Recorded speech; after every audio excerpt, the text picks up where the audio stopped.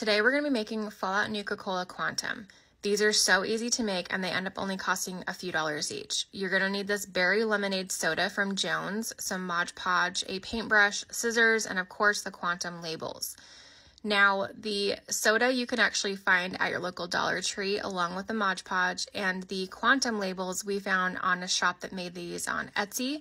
And then we had these printed at our local FedEx Kinko's. We used a glossy cardstock so that way they were bright, vibrant, and easy to work with. Once you have your labels printed and cut, you're going to need to remove the Jones label off the bottle. These are pretty easy to remove, but it does leave a little bit of a sticky residue. So you're going to want to take that off, especially if you're a perfectionist like we are and want them to look as authentic as possible. So we ended up using a little bit of this Goo Gone and we just scrubbed it until the stickiness came off.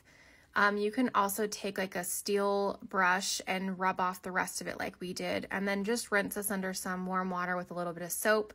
Allow these to dry and they're good as new.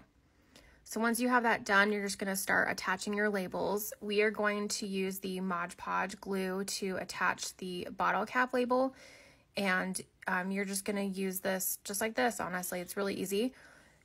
The Mod Podge ends up drying clear, so if you wanted to use it around the edges like we did, just to help prevent the label from lifting, you can do that. So you can just paint the edges and then let it dry, and it will dry matte.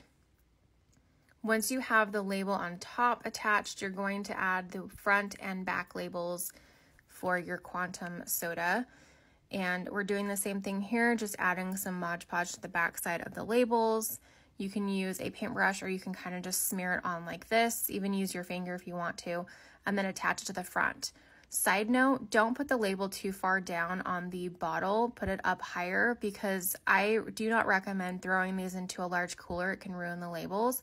Instead, we used a shallow pan and put ice into the pan and then put these basically facing straight up.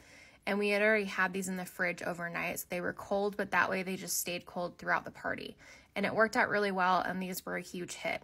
So I know you can buy these online right now. They are expensive though. I'm seeing them go for $30 for a 4-pack, so you can actually just make these yourself. Again, very budget friendly. These end up being really cool props for any Fallout fan, and also double as really cool drinks to serve at your next Fallout party. So there you go, and if you want to see the full tutorial, it is on my blog.